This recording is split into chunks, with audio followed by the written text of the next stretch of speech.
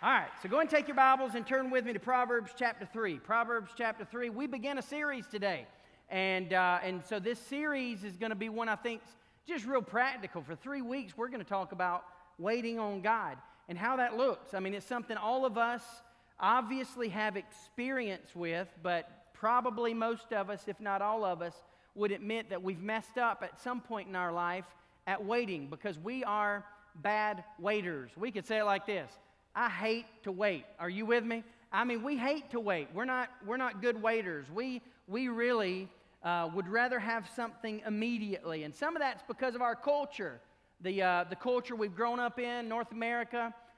We really just desire it immediately. Everything we do. Let me just ask you, just to show you how bad of a waiter you are. If you think, well, I'm a pretty patient guy or girl. What about? Do you like drive-through lines? Those things drive you crazy. You ever gotten a drive-through line and the person in front of you is ordering for like a football team or something, and it's just like, you know, you wait like 5 minutes, and you're like, and usually, I'm not even going to say which restaurants. There's a couple that come to mind that are slower than others, and drive-through, they just drive you nuts, man. You don't want to sit and wait very long on drive-through. What about phone conversations? Have you ever called like AT&T or to check out your bill or to argue about something, or called your credit card company, whatever, and they're like, an automated operator says your anticipated wait time is 4 hours and 13 minutes, right? I mean, are you serious? I've got to wait. Honestly, it's sometimes 15 minutes. Who wants to wait 15 minutes on the phone? If you're bad like me, even text messaging, I'm a text message fool. That's how I would much rather communicate in our day. For some reason, it's just quicker, easier. Even if you're in a meeting, you can shoot a text message and communicate immediately. But are you like me that when you send a text message, if someone doesn't respond in like 30 seconds, you're like, I'm afraid they've had a car accident, right? Why aren't they responding to the text message? I mean, if it's like a minute and a half, I call 911. I'm like, dude, something's wrong with my children, or I don't know what's wrong. I can't get in touch with them. We now have gotten accustomed to immediate access. We've grown accustomed to immediate response in our culture, and I'm afraid if we're not careful, that spills over in our Christian faith, our Christian walk. And we start treating God like we treat each other. And we start saying, hey, God, you know, I want to ask your opinion about something. You know, I want your direction in my life. And so I'm going to ask you a question, but I've really got a time limit. I've got to make a decision in 5 minutes. Or I've got to make a decision tomorrow. And so we back God in a corner, and we basically position him to where he's on our timetable. And again, this is totally backwards. Everything we're going to say today is really to encourage us to move back to a biblical perspective of Christian living, and that is this: you're not in charge. I'm not in charge of my life. You're not in charge of your life. God is. He's the one who has the authority over what happens in your life and the timing. Next week we're going to talk about timing, waiting on God and the timing of God. Then the third week we're going to talk about waiting on God relating to his return, and so being ready at any moment to meet him face to face. And so, man, it's going to be a great 3 weeks. But this whole idea of waiting, it's so challenging. And I'm going to read to you Psalm 27, verse 14. Psalm 27, 14 is just a real clear verse that helps us define the 3 weeks. Here it is: wait patiently for the Lord, be brave and courageous. You see that? That seems a little out of place, right? Wait patiently for the Lord, be brave and courageous. Now, usually when you think of waiting, you don't really think of bravery or courage. That kind of, why in the world did the psalmist put that? And I think the psalmist understood we might think that. And that's why I think he said at the end there, yes, wait patiently for the Lord. It's almost like, yeah, that's what I said, right? Yes, wait patiently for the Lord. And so here's what we know. If you've ever waited on the Lord successfully, you know that it took a lot of courage to wait. It took bravery to wait, because it's the easy thing just to do your deal. You know, it's easy just to make your decision. It's easy to go with the flow. It's easy to do in past weeks. What we've talked about is taking that conventional wisdom path, that path that's, you know, the path of least resistance. It's just the way that everybody else is going. And so it seems like that makes best sense, so let me do that. You see, that lacks courage. That's not very bold when we do that. But it takes courage. We have to be courageous and bold in order for us to really wait on God and be patient for him to work in our lives. So we live in this world of instant gratification, this world of instant availability. so that even if something as insignificant as our Wi-Fi goes out, man, you know, it's like the world has ended, right? Does your Wi-Fi ever go out in your house? I mean, do your kids not just absolutely lose it and think, I'm afraid everything runs on Wi-Fi now. I just do our toilets flush on Wi-Fi now? I'm serious. It seems like everything's different. When the Wi-Fi goes out, you can't watch TV, you can't do this, you can't do that. If the cell phone tower goes out, it's like we're totally conditioned to just immediate availability with all the information. And even if you think about news, used to you had to wait and get the Sunday edition, open an actual paper with like in your hands paper, right? And turn pages. And now you go to a website, get a headline. I mean, immediate, instant headlines on a regular basis. And so this is important for us to sit back and hear from God and say, God, I know that I've conditioned myself to this immediate culture, this culture that tells me that I'm owed the right to know everything now. I want to be still. I want to be quiet. I want to listen to you. And if you don't speak to the question I'm asking, I'm going to wait right here. I'm going to wait on you. See, that's where we've got to be in relationship to God's call on our life. This morning, we're just going to look real quickly at 3 common mistakes that we make. I mean, it's a mistake that, honestly, we've all made at particular times.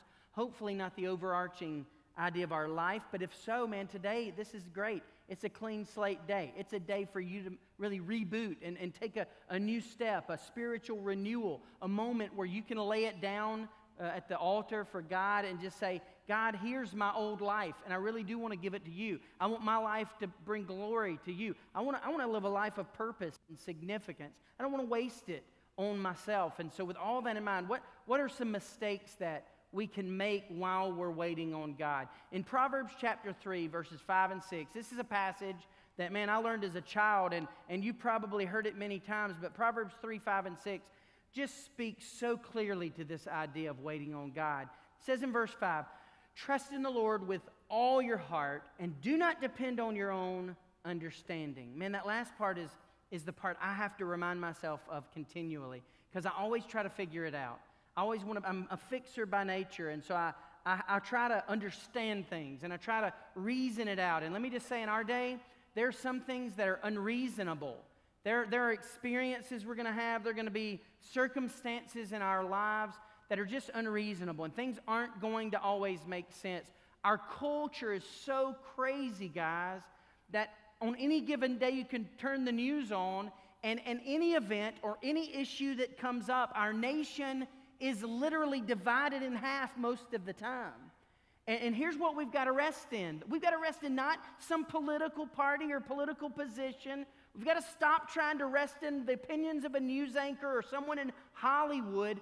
We've got to rest in the God of the universe, man. So yeah, He's the one ultimately that's going to give us, to teach us, to give us the wisdom that we need to live in this crazy, crazy world. And so, man, if we don't get this, then what we're going to do is we're just going to be jumping from thing to thing, from event to event, from experience and circumstance to event and circumstance. And we're going to never just rest and wait and listen to hear from God. And so what are these mistakes? First thing we need to see right clearly from verse 5 in Proverbs 3:5.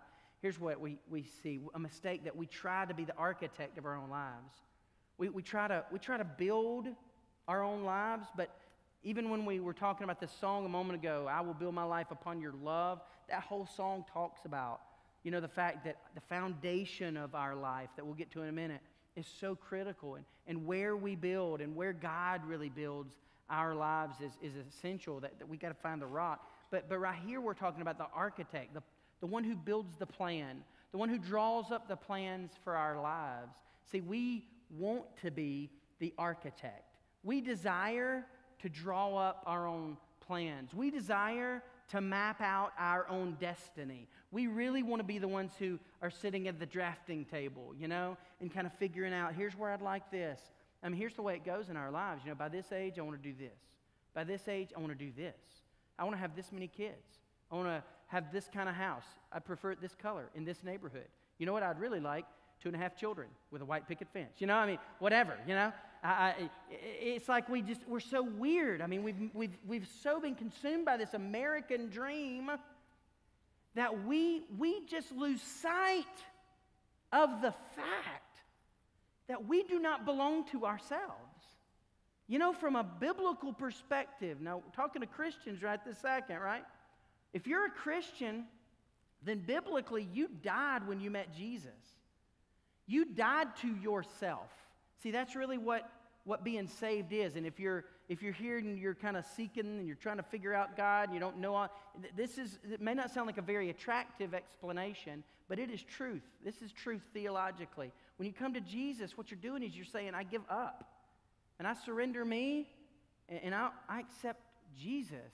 I'm dying to my sin and myself, and I want to live for Jesus Christ. And so what happens is, you know, when Jesus died on the cross, a literal death, I mean, Jesus really died. It's a historical fact. When Jesus died on the cross, when he was nailed, here's what happened. My sins were nailed to the cross with Jesus. And so my old life, my old man, it died with Jesus on the cross. And here's the beautiful thing. Baptism represents this. When we're baptized, it represents that resurrection. See, Jesus didn't just die, he also rose from the dead. And when he rose from the dead, we rose to new life to walk with him forever. So we live not our old life, but our new life. And see, again, that it's so simple, but we don't live like we get it. I mean, as Christians, we just live like we're living our life. We're doing our deal. We're going through the motions of everything, but this is my life. This is what I'm going to do. I'm drawing up the plans. But see, Scripture tells us, Paul told us, that we've been bought with a price. He purchased us when Jesus died on the cross. And so we're no longer our own, man. We belong to Jesus. And so all of that, here's what it means. It means I'm not my boss. I'm not the architect of my life. I mean, I'm not the general contractor. I'm not the builder, really. Ultimately, I'm the project.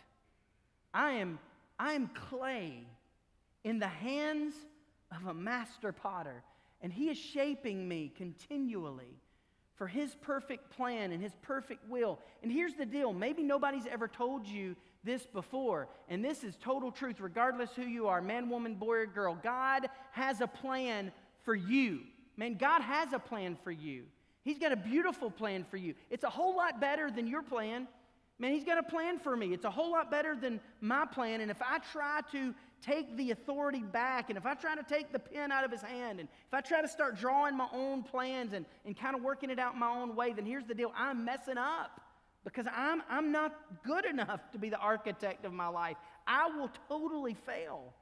And so we've got to understand that's a huge mistake when we come to this point of trying to make a decision of how can I make sure I'm waiting on God? Well, don't get the pen in your hand. That's step one. Stop trying to be the architect. If you want to really wait on God, how can you be successful? Stop it. Get out of the chair in front of the desk. Allow him to be the one who makes the plans for your life. Wait on him. You say, I'm tired of waiting. Well, I mean, I get that because, again, we all get tired of waiting. But we've got to wait patiently on God because he will ultimately show us the way we're to go. Now, we're called, obviously, to discover God's plan, but we're not called to develop our plan or our purpose. That is God's desire. That's God's responsibility. He is the developer of our life plan. But we do develop the gifts that he gives us. We develop the talents and even the resources that he gives to us. We have to be responsible, obviously, but it's all under his authority. But it's not easy to wait on God. Just like we've said a moment ago, God's plan, man, as it's developing, it just takes a lot of time, takes a lot of patience, and we're so conditioned to have instant awareness of all information, like we said earlier. The world has gotten so much smaller, and we live in a day of instant notifications. We all have apps that whenever something significant happens in the world, we immediately have a notification that it comes up on our phone and we see, oh, wow, okay, that's happening. But think about it for just a minute. The vast majority of even communication is electronic in our day. The times of snail mail are virtually gone. I mean, it's rare that you get like a card, a handwritten card from someone in the mail. It really should mean something now. When you get a prayergram from the prayer ministry when you've been sick, or you had surgery or something like that. Why? Because people just don't do that anymore. Man, people just don't take a pen and a piece of paper and actually write a note to people. Most of the time it's an electronic, communication. It's a text message. It's an email. And so we're so conditioned to this instant gratification, instant information. And if we're not careful, we miss so much because of our desire to have it immediately. In fact, we're conditioned to have the answer, right when we ask it. And this spills over into our Christian walk. We tell God, I definitely want to hear from you. God, I want your opinion about my plan. That's usually our approach. But here's the deal. God's plans are not subject to our demands. And like we said a moment ago, we come at it and we say, hey, God, I really want your input, but I want it in 5 minutes. Look, God is not on our timetable. We're on His. And so here's the thing we have to do. We have to back up and we have to remember to rest. We have to remember to wait. We have to remember that even in our weaknesses are not subject. His answer or His plan is not subject to our weaknesses. We may say, well, hey, God, I know you got a plan for me to go there or do that, but I don't really want to do that. Or maybe even I'm not gifted to do that. Maybe I'm embarrassed to do that. I'd be very uncomfortable to do that. But see, at the end of the day, His plans are not subject to my weaknesses. They're not subject to my approval. I'm just called to say yes to what He's leading us to do. Isaiah chapter 40, verse 28. Listen to what it says in the ESV translation. It says, have you not known, have you not heard? The Lord is the everlasting God, the creator of the ends of the earth. He does not faint or grow weary. His understanding is unsearchable. He gives power to the faint, and to him who has no might, He increases strength. Even youths shall faint and grow weary, and young men shall fall exhausted. But they who wait for the Lord shall renew their strength. They shall mount up with wings like eagles. They shall run and not be weary. They shall walk and not faint. What a wonderful promise from God that even in our weaknesses, man, that's when God brings strength. And so if we'll rest in Him, if we'll wait on Him, then what happens is we find out that His plan is so much more beautiful. His plan is perfect. Man, there's examples, and man, if I started mentioning one, listing one, I'd have to list several. But there's so many examples that came to my mind this week as we were getting prepared for the message, and just people in this service, in this congregation, that God has just blessed in a remarkable way through waiting. And testimony after testimony, people would say it like this. Man, this thing that honestly is the worst thing that's ever happened to me. This event that a lot of people would see was just destructive and terrible and discouraging. Man, God somehow has brought me through that, and now I see the plan, and I get it, and I like it. I'm so happy that He brought me through the valley, because now looking back, His plan was a whole lot better than mine. It's hard to understand, hard to imagine when you're going through it. But God shows us on the other side that He blesses us even through and amidst the difficulty. But not only do we try to be the architect of our own life, but secondly, I want you to see, we sometimes attempt to build our lives on the wrong foundation. Now, Matthew chapter 7, we remember immediately the parable of the builders. Did you ever sing that song? The wise man built his house on the rock. We're not going to sing it right now, all right? But wise man built his house on the rock. Rains came down and the floods came up. The rains came down and the floods came up. The rains came down, floods came up. But the house on the rock stood firm, something like that. All right, y'all knew it. So that song, even as a kid, we get that, right? We understand that when you build a house, the foundation matters. Well, this parable, Matthew chapter 7, Jesus teaches us that there was a wise man who built his house on a rock, and when the rain fell, the floods rose and the wind blew, but that house stood firm because its foundation was firm. But then there was a man who built his house on the sand. The man who built his house on the sand, when the rain fell and the floods rose and the wind blew, his house fell, and great was its fall, Jesus said. Now, why would he go, to emphasize the severity of the fall or the event? Man, it's because we get that. We understand that sometimes even in our lives, we have had a moment where our foundation was firm. But maybe certain events and circumstances, maybe even today, you've gone through a recent circumstance or event that has really led you to a point where you would have to admit, right now, brother, my house is on some shifty sand. I mean, I'm not on the foundation that I've been on before. I've kind of left the rock, and I've kind of got some beachfront property, right? And I'm kind of building it, not just like with beach view. I'm actually like really close to the water. I've gotten far away from the rock. I'm far away from the stability and the security of the foundation that I know God would have me to build on. And see, this is what we need to hear today. Here's the truth. Most people take over the control. In fact, I shouldn't even say most people. We all do it sometimes, but we take over the control of our lives, and then we complain about the outcome. I mean, it's like we know God's leading us to do this, but we do that, and then we're upset with God because stuff didn't work out the way we thought it should. But the truth is, we didn't follow Him. We didn't do what He told us to do. And somehow our foundation changed.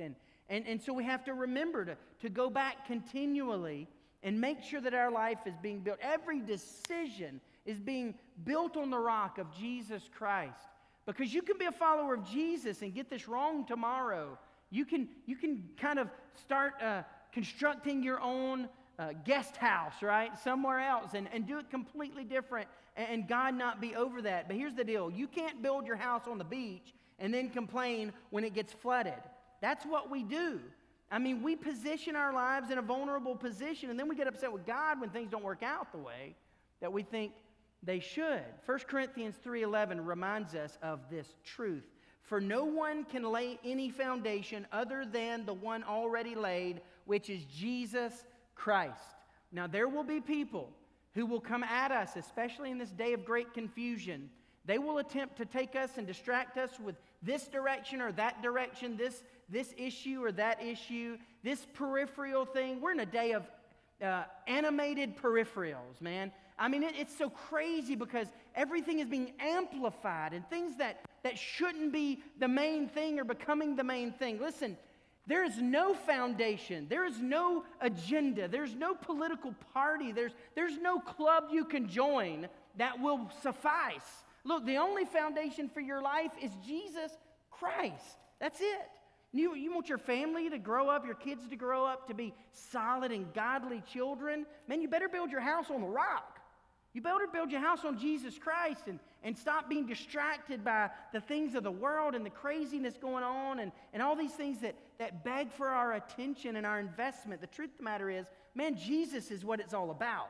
No matter who we are, no matter what we think we're about, man, we've got to get pulled back and driven back to this rock that is Jesus Christ. So we oftentimes attempt to build our lives on the wrong foundation. But then finally, I want you to see, a third mistake is that we want His direction without following His directions. And this is probably the most confrontational because, honestly, we just don't want to hear the word obedience at all. I mean, even in our culture, in our day, children I don't know why something's happened in our day, and it's really weird and confusion. There's no excuse for this, but somehow you almost have to, in a kid's mind, the kid wants you to explain to them the why all the time if you're the parent.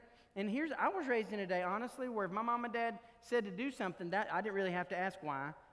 Because you know what I would have said if I'd have said why? Because I said so. Were your parents like that? I'm the only one. Right? No. Here's the deal. When you are told something by God, you should obey it. I mean, it's not like a debate. It's not like a negotiation with God. He's God. And ultimately in our lives, we could definitely narrow that down and get into the family and understand the reason why we obey mom and dad and the reason why we shouldn't debate them and we should just honor them and respect them is because, man, in their home, man, God has put them in authority over you. They're responsible for you. And so really there's some biblical principle, obviously, to support. I mean, you've got to honor and obey mom and dad. But even more importantly than that, we obey God. when He has a plan for us, we yield to that plan. We shouldn't negotiate or try to convince Him to come our way. We don't plan our plan and then say, hey, God, would you come affirm my plan? I've got a really good plan. Let me show you what I've been doing with the place, you know? No, we say, God, you're responsible. We want you to be the one who's mapping this out. I'm not going to seek your direction in my life without honoring and yielding to your directions. I know that, man, God has to just look down at us sometimes when we're like, oh, God, I'm at the crossroad and I really need your direction. I need some advice on which way to turn. And I'm sure He's just thinking, man, I have told you so much. I've given you direction after direction after direction, and you are not listening to me. Wayne, you aren't doing what I've already told you to do. So start doing what I've already told you to do, and then I'll give you further directions. You see, we want God's direction inside our plan, but that's not the way God works. God is going to give us direction as we yield to the directions He's already given to us. And then we find ourselves at these crossroads and we don't know what to do. We don't know which way to go. And a lot of times people come and ask that kind of question, preacher, what do I do if I don't know what to do next? You know, I feel like this could be a good way or this could be a good way. Or maybe you're at a crossroads and you say, man, there's no good way to turn. I mean, every way I go is bad. So I just really don't know what to do. I'm confused. We've all been there. No need to raise our hands. Look, the truth of the matter is, in those moments, we can run back to this simple piece of advice, and that is that when we don't know what to do next, we do what God told us to do last. When we don't know what to do next, that's a whole lot of times, man. In my life, there's a lot of times where I just don't know what to do next. I don't know what the next step is, you know? It's like you're crossing a river and you get to the last rock, man. You're only halfway there, and you're like, whew, where am I going? The other day, Amy and I went up to Gatlinburg by ourselves, and we stopped in the Cades Cove Park, and I got out in the river, and I was kind of like just walking on the rocks. I could tell my wife was extremely worried, you know. And sure enough, when I turned around and was walking back, I slipped off the rock and got my foot stuck down in that. But I'm not injured.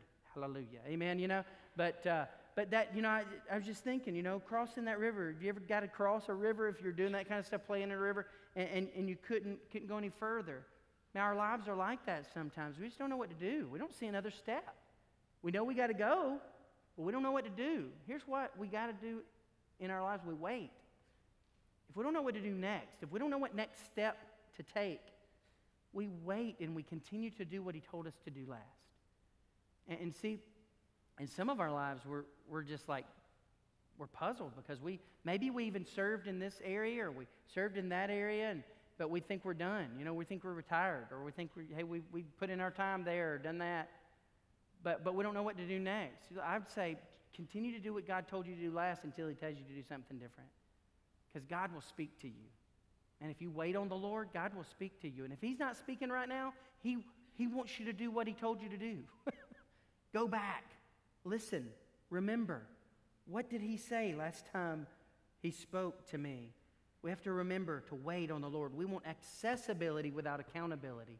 The truth of the matter is we want the direction from God within our plan. We want to have access to God, but we don't want to be held accountable for what He's already told us to do.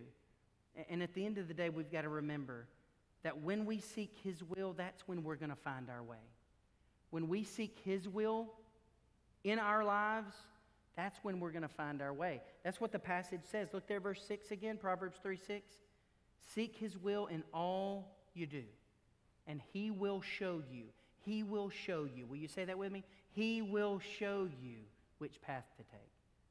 It's not a question of if He's going to show you. Man, if you seek His will in all you do, God will show you which path to take. You may be here from out of town. You may be a guest. Maybe you just moved into the upstate. There are tons of people moving into our area. And here's what I want to ask you. If you never come back to our church, maybe this is a one-time deal. I think God is speaking to people today. Here's the question. Who's drawing your floor plans? I mean, who's the architect? Who's in charge of the plan? Are you the builder? Are you the contractor? Are you the project? Are you the clay in the hands of the potter? Tillman's going to come, and he's going to lead us in a song in just a moment. And as they come, I just want to challenge you. Maybe you're here today and you've never made a decision for Jesus. Maybe you've never made a commitment to follow Him. And you just say, you know what, Wayne, I don't even know right now. If I died today, I do not know if I would go to heaven or hell. I don't have an assurance in my salvation. And I want to challenge you to come down. Find a minister. Ministers will be all over the front here. We'd love to talk with you about your salvation decision this morning. Maybe you just want to come to the altar and say, God, I want to lay my life on the altar. I want to just give you my plans. I'm surrendering my plans. I want your plan in my life. I want to follow your plan. I'm going to wait on you. If that's your commitment today, then I want to invite you to come and make that decision. Let's pray together. Lord, we love you. I thank you for your people, God, here at First Baptist and those who have joined us today. Lord, I pray you to speak to us. Allow us to really yield to you. That's what we want to do. We don't want to be in charge. We mess it up. So, Lord, help us, teach us to build our lives really, truly on you, your love, your gospel. Speak to us today. Help us make the decisions we need to in Jesus' name. Amen. Would you stand with me?